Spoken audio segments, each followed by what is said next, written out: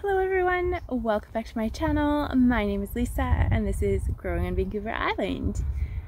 Today is June the 5th and I'm going to take you on a tour of our vegetable garden and show you what's going on. So let's go. So here we have some of the garlic that I planted last fall. This garlic in this area here, this is the garlic I got from an elderly neighbor. And it's been growing like, I'm just so impressed with it. This is the first time I've ever grown garlic this fall slash this year, or last fall slash this year, and it's growing pretty well. I think I'll probably start harvesting it probably late July. Everything is behind this year from our very cold and wet spring slash summer that we're having.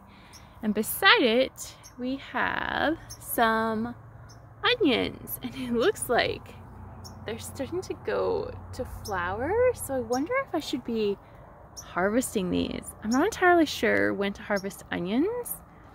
If you have some tips about harvesting onions, please let me know in the comments below.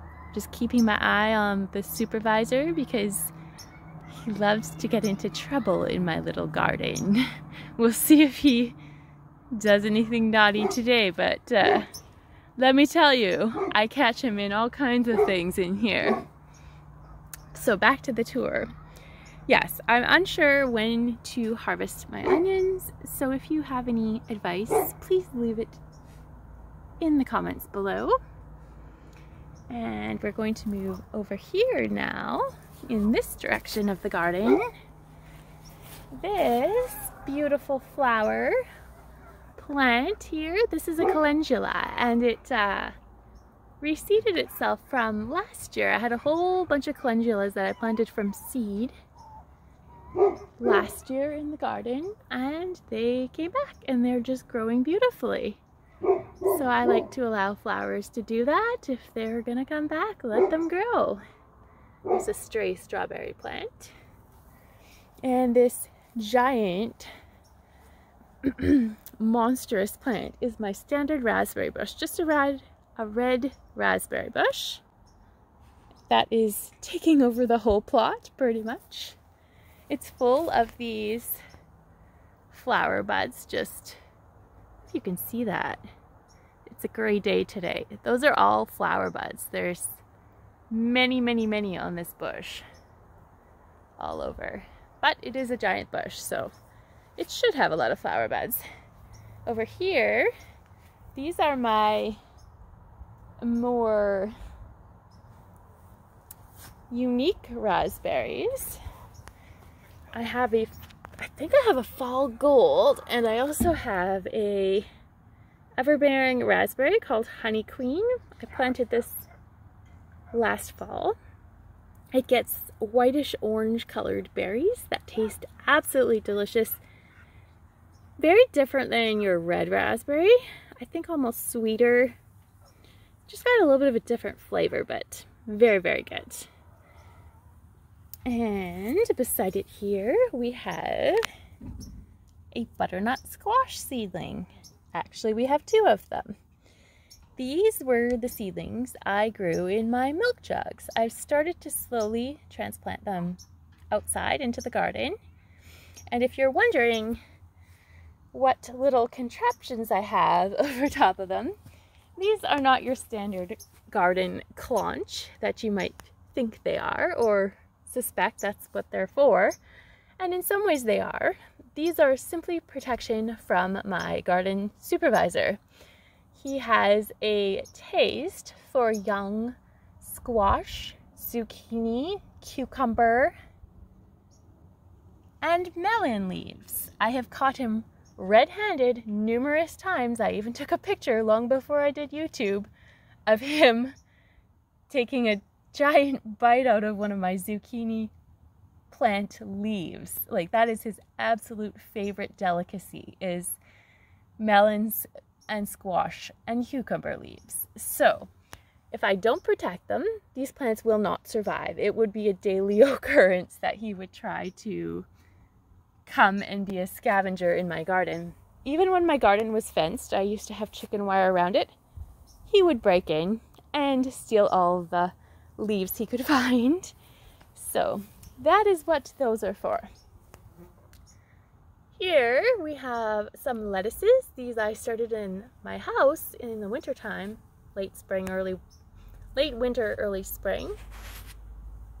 And they are growing pretty well, although slow because our weather has been so cold and so wet. And here is the garlic. The other garlic that I planted in the fall. This garlic is called Music, and it is pretty tall. It is now, if you can see that, my shoe. And here's one leaf of garlic. It goes, you can't really see it. It goes all the way past my hip, and I'm 5'4".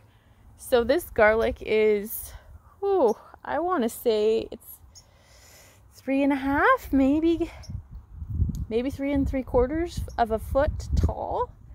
And there's no end in sight to its growing. I thought it was slowing down because it's getting these little yellowy tips, but I actually think it's not. Now that I've measured it, I think it's getting taller. So over in this corner, here we have, I believe this is another squash. I think it's butternut if I remember right. Or no, spaghetti. I have one of each. And again, we've got some protection from the supervisor. And here, this actually doesn't have a seedling in it. I went around my garden and, we've got a little visitor. A little intermission. This bird has been following me around the garden all day. I was doing garden chores earlier and I swear it's following me around. I'm not really sure why. I don't mind, it's very cute, but it's just a little curious creature.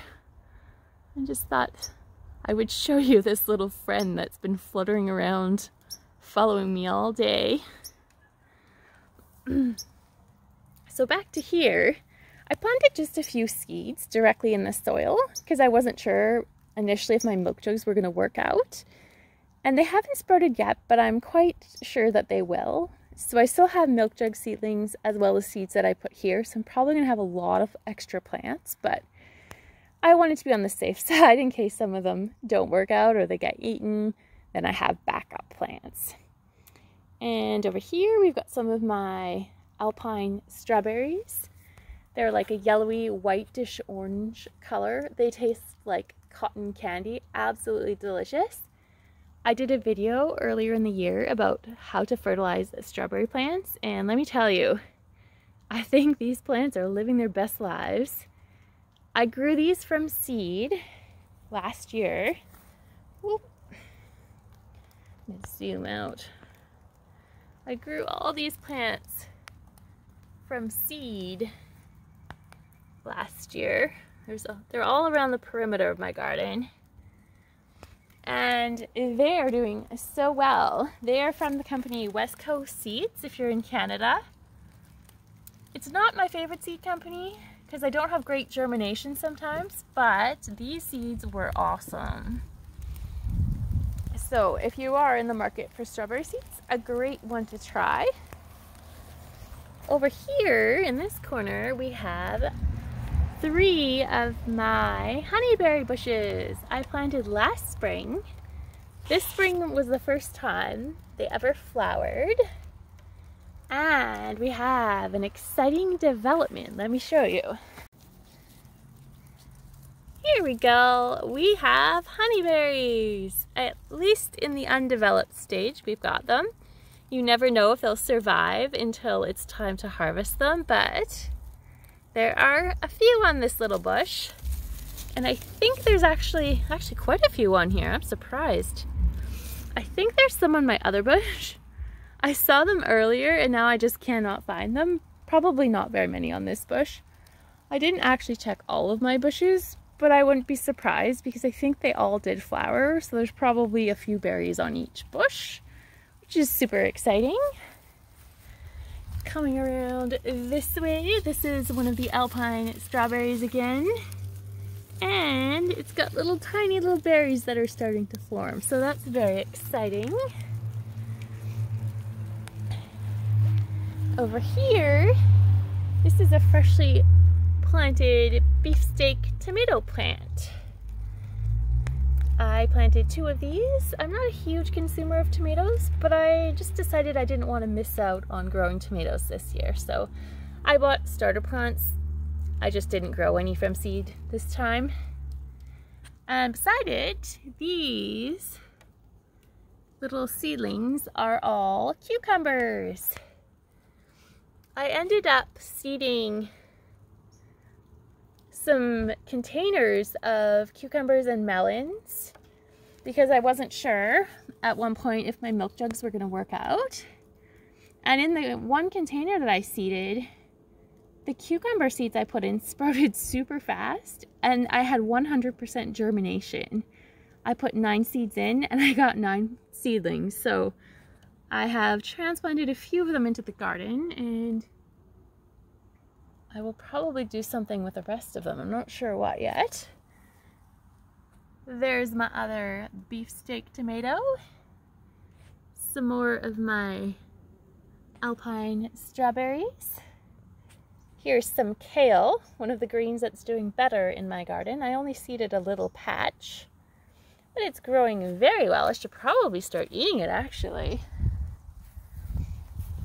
And here are some more of my alpine strawberries. They bloom from spring pretty much until fall, and they produce continually. They're absolutely amazing, these berries. And this is, I believe it's my bok choy. I had a few flowers and Zipper decided to eat some earlier, or pick them, I guess you could say. I think he was trying to tell me that they shouldn't be flowering. And he's right, they really shouldn't be. I never got to eat any, they just bolted. But, so that's what's happening with my bok choy. And I finally have peas. After 3 times of seeding these things, I had 1 left the first time. They kept getting eaten by the birds or some other creature. So here's 1. I've got 1 back there that for some reason is not climbing. There's another one there. There's 1 here. So finally, I don't have many, but I have a few. I mean, I put in so many seeds. It's still possible many more will come up, but I'm kind of doubting it. So in the middle, let me see, did anything? No. I did have some bok choy and pak choy, although I've transplanted it mostly over here. And again, a lot of it is bolting. And yeah, it's just not doing super well. My lettuce seedlings, here I've got a zillion things.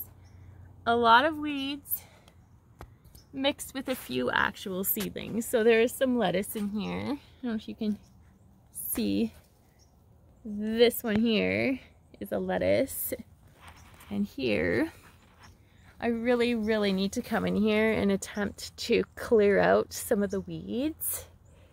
And I'm thinking of even putting down cardboard or paper bags or something for weed control. I've never tried that before, but I've been saving up a stash of cardboard and paper bags to try to make sense of all of this foliage that's going on here. And in the midst of all these plants and weeds, I put in some cantaloupe seeds and I think some honeydew as well, because I planted peas on these little trellises and nothing grew.